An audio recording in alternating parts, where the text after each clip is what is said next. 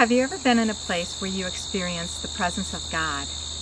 A place that was so peaceful that you could stay there forever. Have you ever been to a God spot? There is a place high on a hill in a rural area near Madison, Wisconsin that many people feel is a God spot and are drawn to it for its quiet and beauty. This place is a tiny chapel dedicated to God through Mary, located in the Wisconsin State Park, Indian Lake. The chapel, built high on a hill, was constructed around 1857. Its historic beginnings are tied to the diphtheria epidemic in the 1850s, after John Endres, a recent immigrant from Germany in 1852, prayed for the Virgin Mary's intercession to protect his family from the epidemic. He and his wife, Anna Maria, had already experienced the loss of 2 children. In thanksgiving for his family surviving the epidemic, John, with the help of several of his children, built a chapel on his 80 acres of land, on top of a hill overlooking a Native American encampment near Indian Lake. When Endres sold the land, he placed in the deed a clause stating the one-room chapel was to be kept up and maintained by heirs and assigns forever. The land was purchased by the state of Wisconsin for a park, with the obligation of the deed stating the chapel would be tended to. To help people reach the top safely, a pathway was created on the less steep side of the hill, with steps and places of rest added.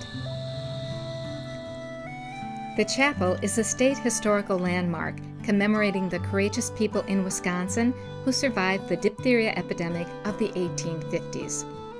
Family, friends, and relatives in the years to follow made yearly pilgrimages to the chapel using the side of the hill with a very steep incline. The visit was an important event in their lives, the long climb a penance, and worth the effort. The chapel, built of native stone and mortar, is situated in a grove of oak, birch, and hickory trees. The door and window frames are made of wood. Originally made of wood, the roof is now covered with metal. Inside the chapel is a hand-carved altar made of wood.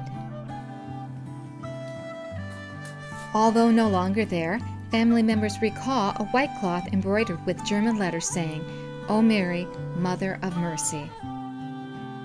The focal point of the chapel is a statue of Mary, which was imported from Europe. The handcrafted altar is illuminated by light from 2 small windows. On the walls of the 6 by 8 foot chapel are several pictures including Christ with a crown of thorns, the apostles, and the Savior's appearance to them after the resurrection. Near the chapel, a short walk away, there is a lookout ledge where a breathtaking view of Indian Lake State Park can be observed.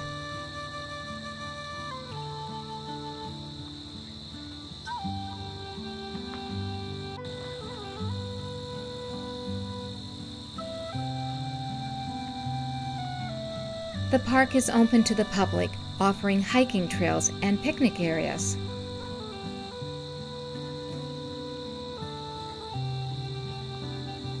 The chapel was consecrated a shrine in 1926 by Archbishop Sebastian Mesmer, the Diocese of Milwaukee. It was given the name St. Mary's of the Oaks. A truly perfect God spot for you and your family to visit.